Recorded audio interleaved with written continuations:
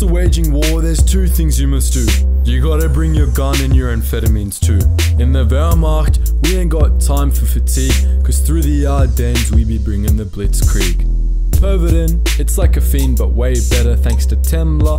We can fight in any weather. Back in Germany, they sell it to our wives. Now for Hitler, we're quick to give our lives. What need have we Aryans of sleep anyway? Now that our invasion of Russia's underway, with Pervertin, what can really go bad? Mother, I'll write you when we get to Stalingrad. As we've discussed in our previous video on methamphetamine use by German soldiers and civilians during the Second World War, it wasn't the sole reason for their early success, and they didn't use it in every situation. What we didn't cover in that video is that the Germans weren't alone. The soldiers of other belligerent nations, such as Japan, Britain, America, and Finland, pepped themselves up with amphetamines and other drugs too. In this video, we're going to discuss what they were putting in their pipes and smoking, so to speak.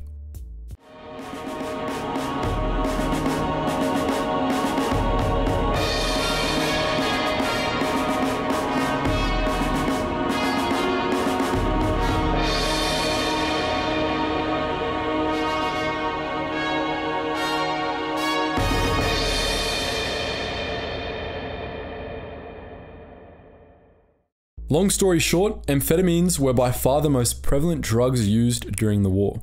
Like the Germans with Pervertin, the Japanese were heavy into methamphetamines.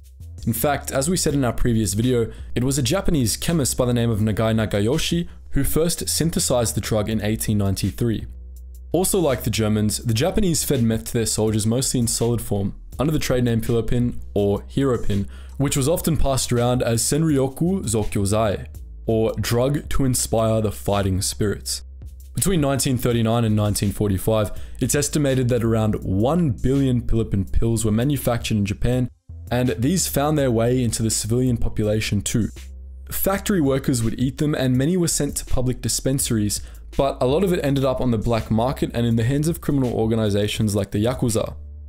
By 1950, around 5% of Japanese people aged between 18 and 25 were taking meth, many straight to the vein. In 1951, it was banned under the stimulant control law, yet by 1954, some 1.5 million people of Japan's 1954 population of 88 million were still meth users. And going back to the war, some kamikaze pilots were injected with liquid meth before they set to the skies, while others simply chased their Pilopon pills with sake. Not to say that it was meth or alcohol that were responsible for what these pilots did. The British weren't so hard, however, opting for the amphetamine Benzedrine instead of meth, basically a safer, less intense alternative. Funnily enough, the British, spearheaded by doctors Roland Winfield and Frederick Bartlett, started testing Benzedrine on their troops after they discovered Pervertin in the pocket of a crashed German pilot in 1940. Mostly, Benzedrine was used by the British Royal Air Force, which sanctioned it in tablet and inhalant form in 1942. After this, British medical officers were allowed to dish it out like that one dreadlock guy at every rave, and pilots would gobble it up or inhale it before taking to the skies, as well as shortly before reaching their targets. A few doses were also stowed in their emergency bailout kits in case they crash landed and needed a pick-me-up to get back to base.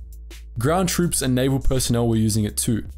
The men of the British 24th Armoured Tank Brigade, for instance, were high on amphetamines when they smashed the Germans and Italians in the Second Battle of El Alamein in 1942, dosing themselves with 20 milligrams at a time, as opposed to the mere 10 milligrams British pilots were taking. The troops had Bernard Montgomery to thank for this, and the British general even conducted tests, such as competitive marches, trench digging, and rifle shooting, to emulate how Benzedrine would benefit them in the field. It's safe to say that he was pleased with the results. As with aircraft, the drug was also placed in Navy life rafts to improve survivability in emergency situations. As per the British naval document titled A Guide to Preservation of Life at Sea After Shipwreck, Benzedrine helped to lessen feelings of fatigue and exhaustion, promote alertness, raise the spirits, and prolong the will to hang on and live. Throughout the war, the Royal Navy used a total of 28 million tablets all on its own, while some 72 million Benzedrine tablets were issued to the British Armed Forces overall. The British also supplied a further 80 million tablets to the face-munching Americans. The Americans scored many of those millions while their Army Air Force was flying out of England, out of where they supplied Benzedrine to other American military personnel operating in Africa, Europe, and the Pacific. But that wasn't enough. Throughout the war, American medics supplied their own troops with an additional 80 to 500 million American-made pills as well. In North Africa, for instance, between 100,000 and 500,000 Benzedrine tablets were dished out under one single order made by US General and future President Dwight D. Eisenhower in 1942. So the Yanks were almost certainly cooked alongside their British comrades in that sandy theatre of war. Notably, amphetamines did the rounds among US Marines and soldiers in the November 1943 invasion of Tarawa and the D-Day landings. There is also evidence of the Office of Strategic Services including Benzedrine pills in their foreign agents' equipment, alongside pills that could knock someone out for 6 hours, and in a separate bag, a cyanide pill in case an agent fell into enemy hands. All in all, it's estimated that 15% of all US soldiers got on the bennies in World War II, while some 16 million enlistees were at least exposed to it. In the years after the war, Americans continued to use amphetamines quite heavily, with some 3.5 billion tablets being manufactured each year by the late 1950s. During the Korean War, they became standard military issue, and they ran rampant in the Vietnam War as well. While Benzedrine was safer than meth, it wasn't safe, and it wouldn't have been much fun coming off it during a war. As historian James Holland put it, Benzedrine stops you from sleeping, but it doesn't stop you from feeling fatigued. Your body has no chance to recover from the fatigue it's suffering, so there comes a point where you come off the drug and you just collapse. You can't function. The Finns weren't the type to shy away from a bit of drugs either.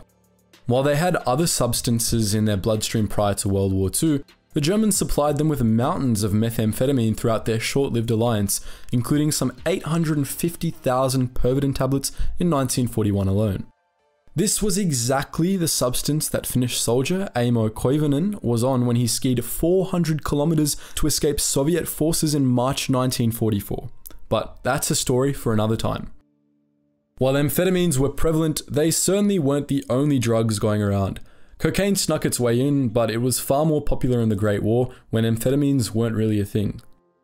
Opiates such as heroin circulated too, but they would have had certainly the opposite effect to amphetamines and wouldn't have been much use in exciting soldiers for battle.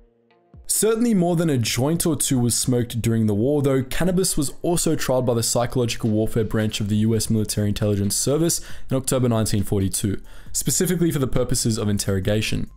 The premise was that relaxed prisoners might be more likely to give up useful information. But what do you think? Did you know the Japanese, British, Americans, and Finns were taking amphetamines just like the Germans? Can you think of any other drugs that were used during the war? Do you know of any crazy stories about drugged up soldiers? Should we only share history through rap from now on? Let us know in the comment section below. And just before you run off guys, if you're interested in some more high quality history videos, check out our new YouTube channel called The Braved, where we go back into all different eras to find the most badass men and women of history and talk about them on that channel with high quality edits. So that link is in the description below, along with our Relax Jack music channel, where you can check out the music we use in some of our videos here on the front and use them for your own creative projects, and the Patreon, where you can consider donating for access to a behind the scenes Discord with myself and my team, and a couple of exclusive videos there that you won't find on the YouTube channel. If you just want to join our wider community, check us out on our Facebook, Instagram, and Discord. Anyways guys, as always, thank you so much for watching, and I hope you learned something new.